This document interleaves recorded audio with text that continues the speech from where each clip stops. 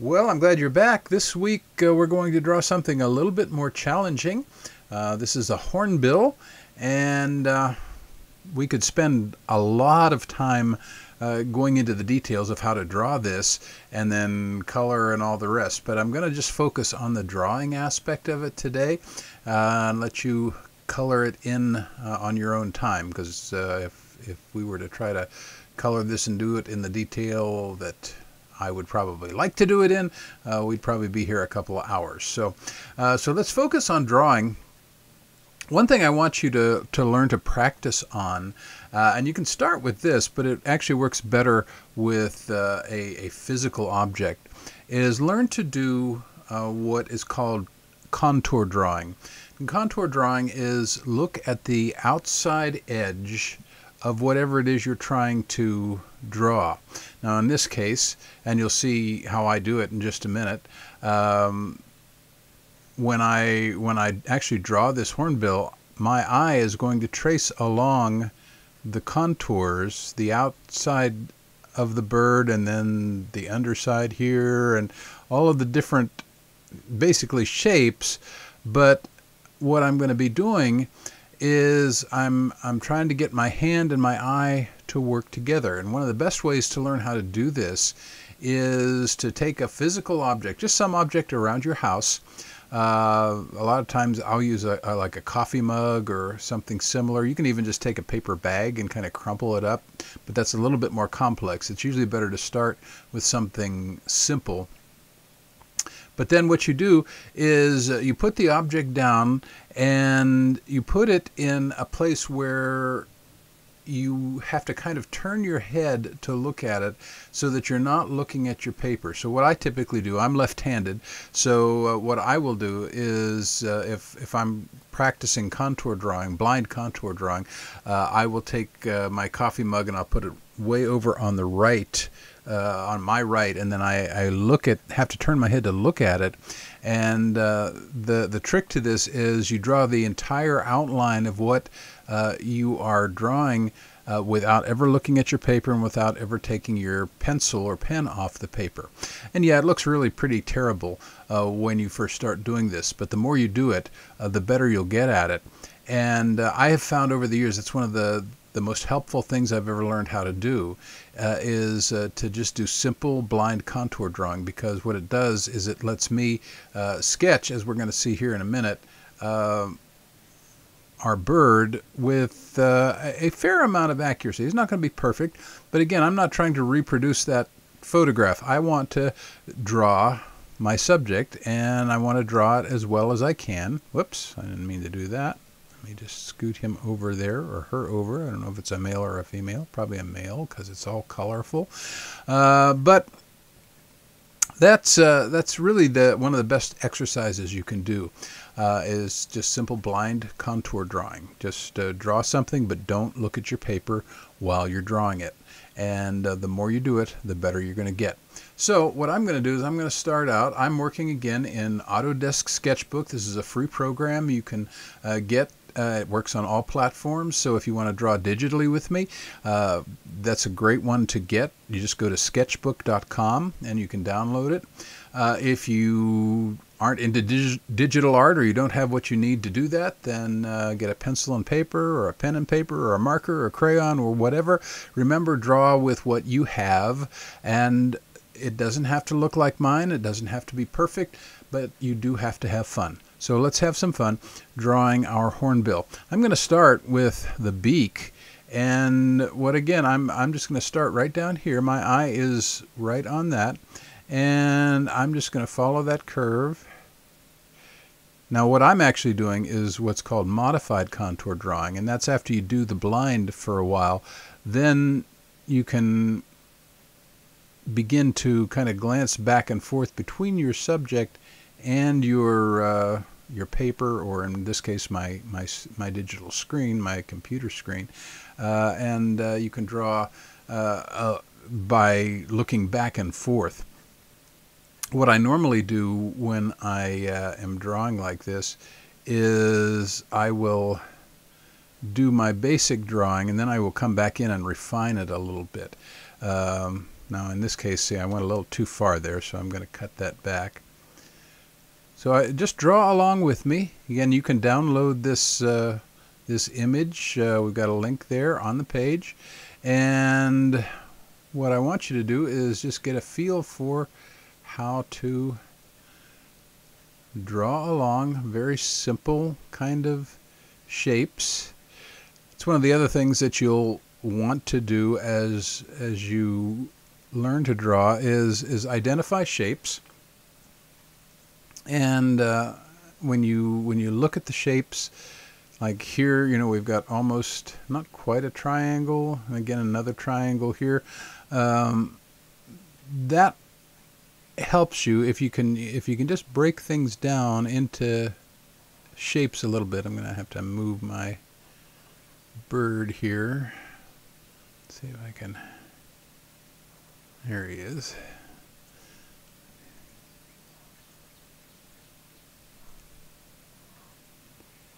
I'm going to carry it right off the edge. Again, I'm not worrying too much about it being perfect at this point, or being even realistic. Right now, what I want to do is I just want to try to get the shapes down, get the basic contour, the outline of it down. Okay, this blue starts right about, you know, just a little bit down from the top of the beak. So I'm going to come down about here, and it's sort of a curve, and then another bump, and then almost a peak, and then it comes around, kind of a little flat area there, and then another little bump, and then it begins to feather off back in that direction. Okay, and then the bird's eye, if you notice, it's a circle, but it's not a perfect circle. It's kind of a almost an oval. It's a little kind of strange shaped there. Okay, it's again, if you look right here, about the center of the eye is just not quite centered on the beak. It's about down here. So I'm going to go here. That would be the center of my eye, and I'm just going to draw it there. Actually, that is a little bit.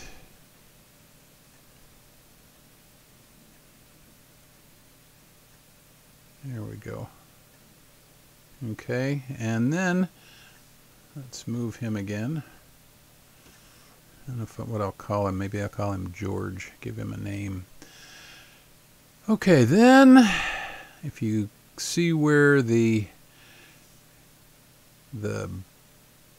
bottom part or the top part of this little yellow section is almost in line, not quite in line with the front. So I'm going to come back here, and then it's going to curve out kind of like that. Okay, so I have my basic outline of the bird at this point. Now what I want to do is refine a little bit. So what I'm going to do is I'm going to come back in. There we go. I'm going to come back in and kind of compare back and forth. Now when you do your first drawing, now I'm making this very dark so it shows up nicely on the screen and is easier to see. If I were doing this on paper, I would be making my initial contours or my initial contour lines kind of light so that I can erase them without too much trouble. Okay, so this is okay. It's kind of abrupt in you know how it comes down here. It really tapers a little bit more slowly. So I think I'm going to just bring that maybe down. That makes the peak actually almost too much there, so let me erase a little bit.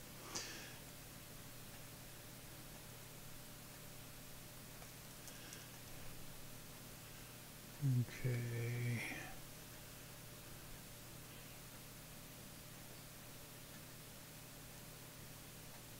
I'm going to broaden that a little bit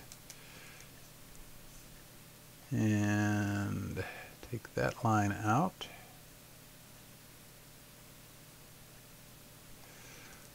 Okay.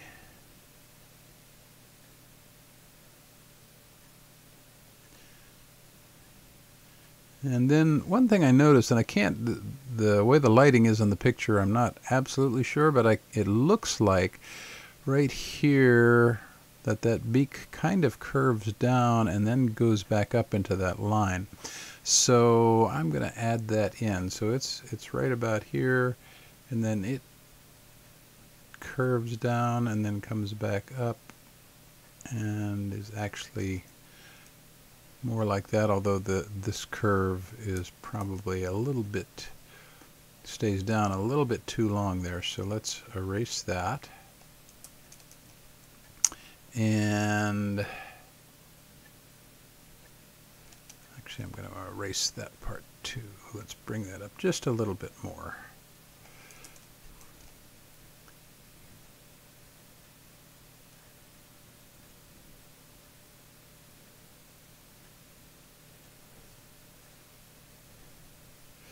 And then this bottom part of the beak is way too small here, so I'm going to bring this out more.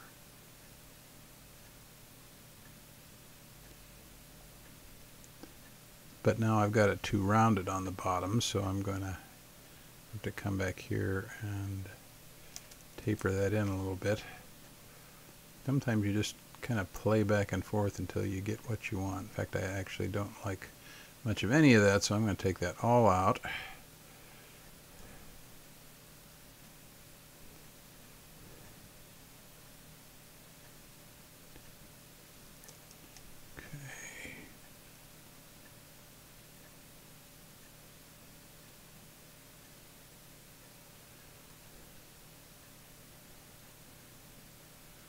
I'm not crazy about that, but I'm going to stay with it for now. Okay, so let's move George here. Okay, we around the eye, we've got some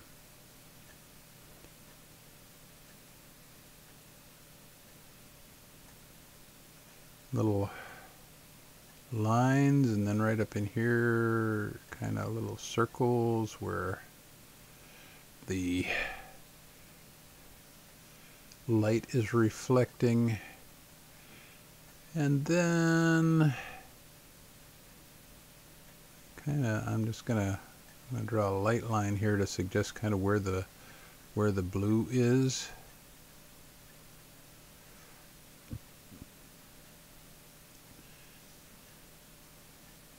And actually I'm going to bring this blue out a little bit further.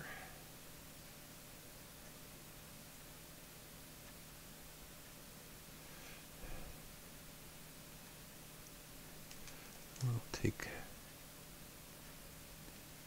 that out.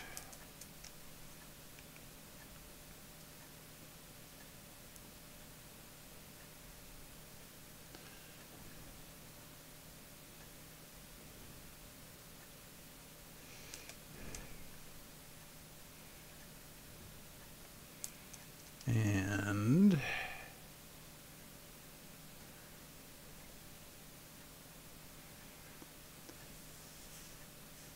now, just for fun, let's go ahead and I'm going to just paint in that eye.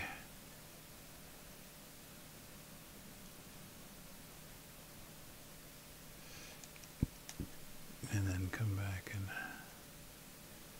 take that out there. And then our yellow, now let me bring that up here.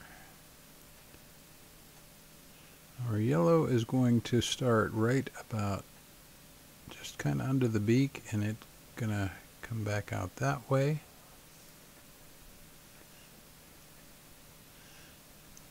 And then the white is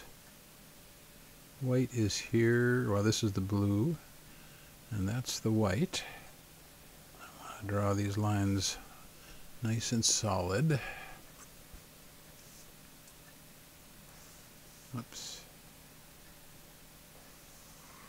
Let's move you out of the way here.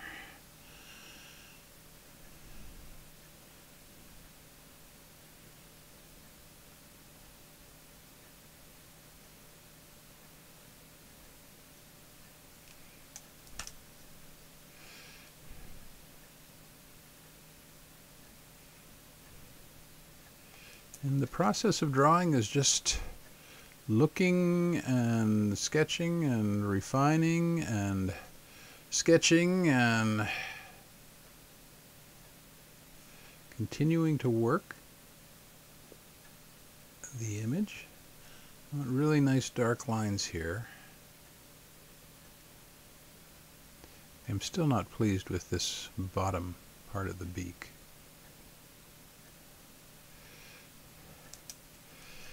And that's one thing, when you're doing art, you can kind of tweak and tweak and tweak and tweak and tweak and play with an image until you almost worked it to death. So part of knowing, or part of drawing, is knowing when to stop too. Remember, it doesn't have to be perfect, and if you're like me, that's one of the hardest things not to try to do, because I will be a perfectionist and try to make it as perfect as I possibly can.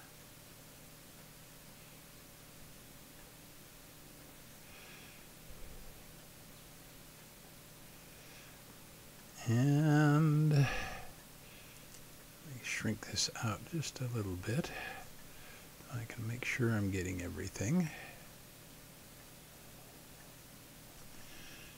Now, typically, doing digital work, I would have actually started this on a new layer, because then I could turn off those lines that I'm drawing over. I stayed on the same layer this time, so I can't really turn those off.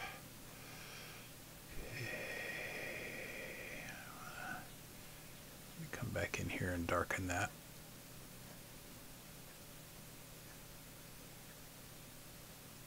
And I will. Now, one of the advantages of digital art is that you can adjust the size of what you're working on. So if you want to work in a little bit more precision, then it's possible to do that. So I'm going to come in here and shrink down the eye, make it a little bit. Of course, the downside of it is when you're working this big, even the tiniest hand motion can make a big change in the paper, so it's kind of a trade-off. Okay, so let me just put a couple little reflection dots in there. And then come over here. Whoops. Working in eraser now. Don't want to erase. Oh, okay. I'm in the wrong color. Okay. I need to get back to what I was working in here, which was that one.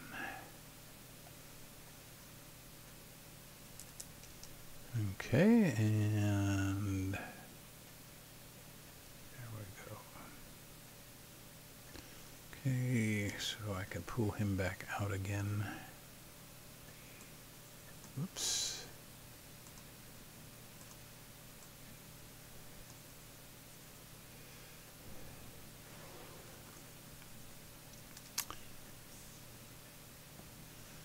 And let's go back here and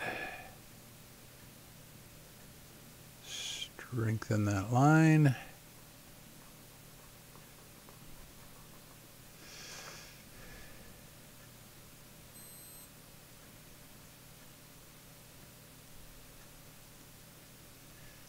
And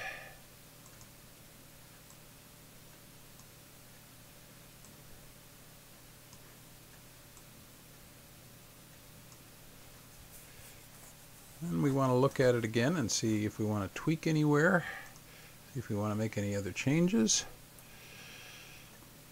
And then the next thing we would do is color it in. And to do that, depending on what you're working with, you're going to have different choices to make. In my case,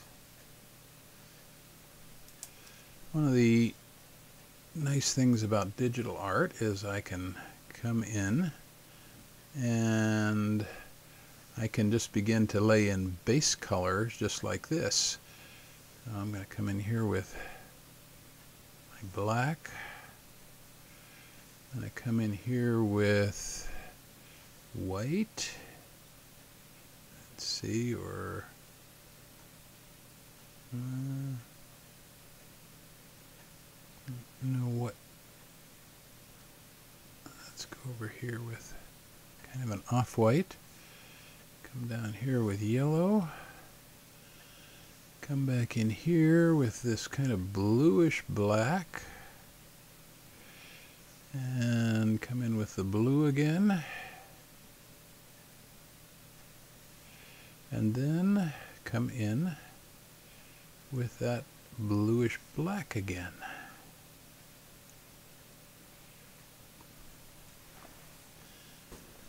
And I did this all on the same layer. Again, if I wanted to go into much greater detail, then I would have done multiple layers, one for each of these colors. But I just wanted to add a little bit of color there. And that's about all we're going to do for this week. But we will come back next week, and maybe I can show you how to add some detail and change or improve. But for starters, just work on your basic outline, work on contour drawing, getting the shape of the bird down, and then next week we will work on this same picture again, but we're going to take it a step farther and give it a little bit more detail than it has right now. But that's all for today. I hope you drew along. I hope you had fun. And next week we'll be back with another drawing lesson.